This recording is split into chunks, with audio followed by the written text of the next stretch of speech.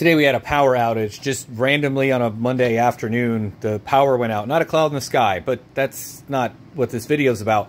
When the power came back on, I went to go edit some YouTube videos, and I keep my footage on the NAS drives within my network. This is my Zima Cube where I keep my working footage, like on NVMe storage or Flash SATA storage, just so I can access it quicker over my multi-gig network. And yes, that's a 12 gig, small form factor, ultra slim, low power A2000 GPU in my NAS. Long story short, AI NAS fun things. Anyway, my ongoing issue has been when power goes out, this does not auto boot back up. And I went into the settings and there's nowhere in the Zima OS settings for you to like re-enable that or within BIOS on this.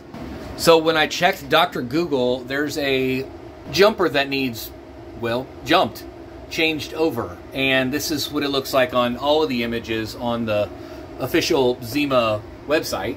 Mine looks a little different. Ah, there we are, yep. So the 3 pins on the top here, this guy, looks like it is the auto power pinout section I need.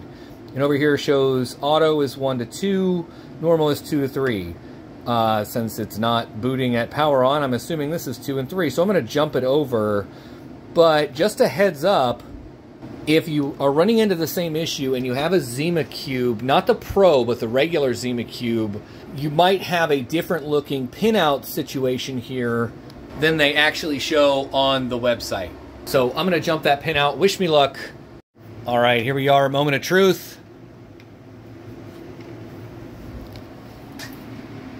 Hey, that fixed it. Nice. No smoke? That's a good day in my book.